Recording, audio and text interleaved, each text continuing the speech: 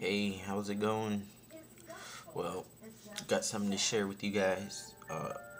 You know how I was telling you that I don't have insurance and stuff? Well, I ran out of my last pills of seroquel because they gave me something else that is cheaper, to pay for. And today's the first day without taking seroquel. I took it, well, to sleep, I used it to sleep. And, oh, man.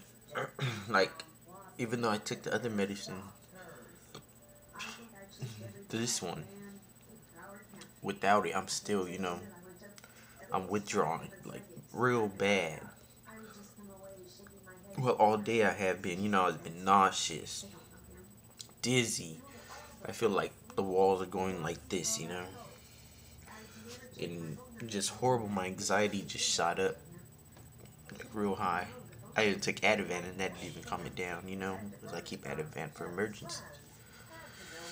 So then I was like, well, when I was withdrawing from Ativan, I smoked weed, and it helped for the symptoms. So I said, well, I was kind of scared to smoke because um, with my anxiety high already, I didn't want to get a panic attack. But I just got done smoking right now, and it's like good, like real good. Like I feel relaxed and calm. So thank God for weed, to do this to you.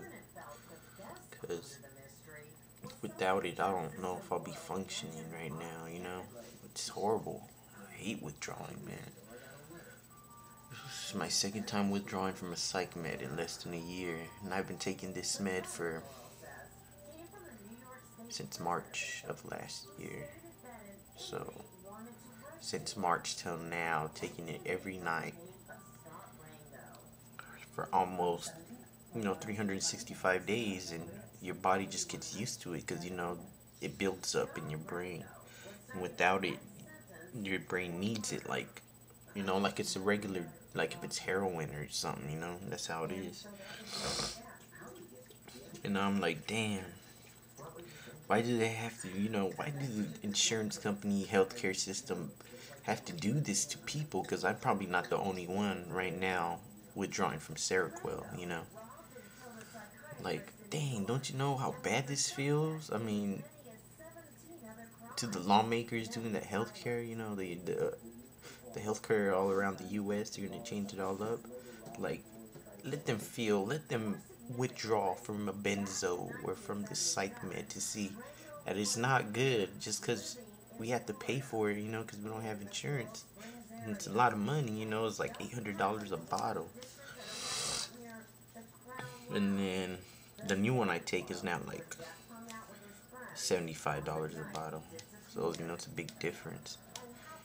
But then seroquel right now is the number one prescribed medication in the whole country. Makes like billions and billions a year. So I know there's a lot of people going through this because, insurance changes, they do this, the premium changes.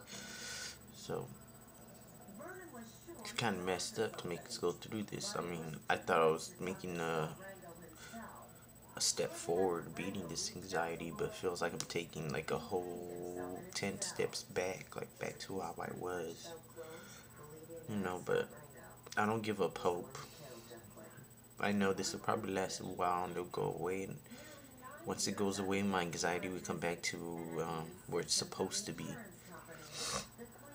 Not that high, but it was kind of hard, like this morning I felt so bad. I prayed like 100 times, prayed to God like 100 times, like, please make me feel better, please make me feel better.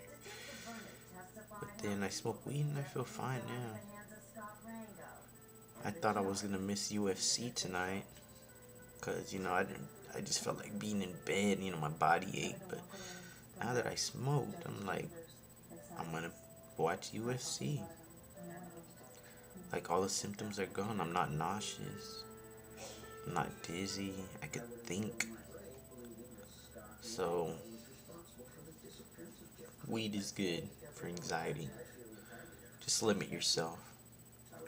You know, we all gotta move forward. Fuck this anxiety. Fuck how we feeling.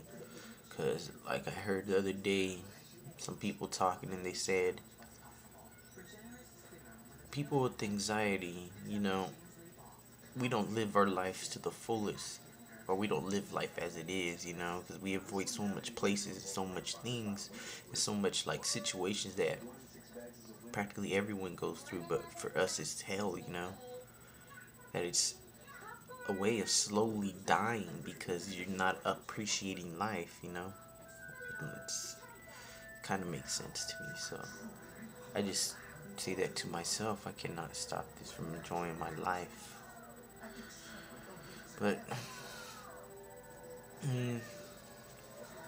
just want to get over this.